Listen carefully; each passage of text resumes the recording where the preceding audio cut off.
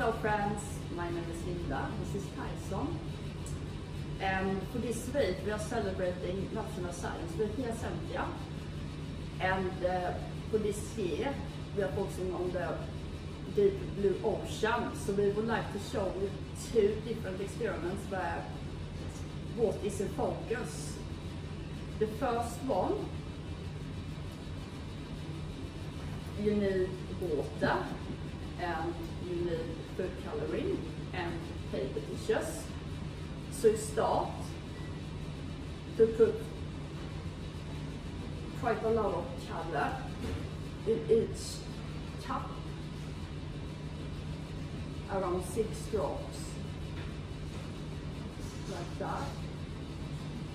So that's blue, and we need orange, quite a lot. Take some coffee. And in the last cup we need, I think it's red. Pink. This one. Pink.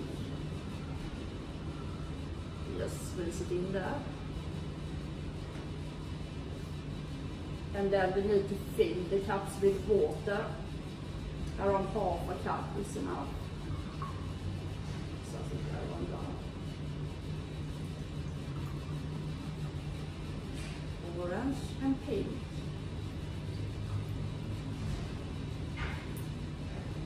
Would you like to show them with the tissues? So I've just got everyday paper towels. So you can just fold them in half and stick them into your cups. So make sure, obviously, the paper towel is touching the water in both cups. Do the second one. So over time, the water will travel through the paper towel and it will travel throughout the cups. And also, we're going to do a saltwater experiment today because we're looking at the ocean this week. So I've just got 2 plastic cups. The reason why I'm using plastic cups is because they're both going to go in the freezer. And if you have glass, obviously the glass is going to crack. So I've got 2 plastic cups today for this experiment. So one is going to have salt in it, the salt water. So I'm going to use at least 3 teaspoons of salt. Be quite generous. So that's going to be this is our salt water one. And we're going to use blue food colouring today to keep with the ocean theme. So I'm only going to do 2 drops into each cup.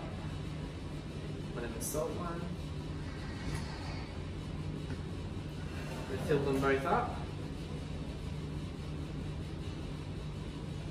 So there's our salt one. There's our fresh water one. The salt one does look a bit lighter because it has got salt in the water. Just give it a stir. Give the other one a stir.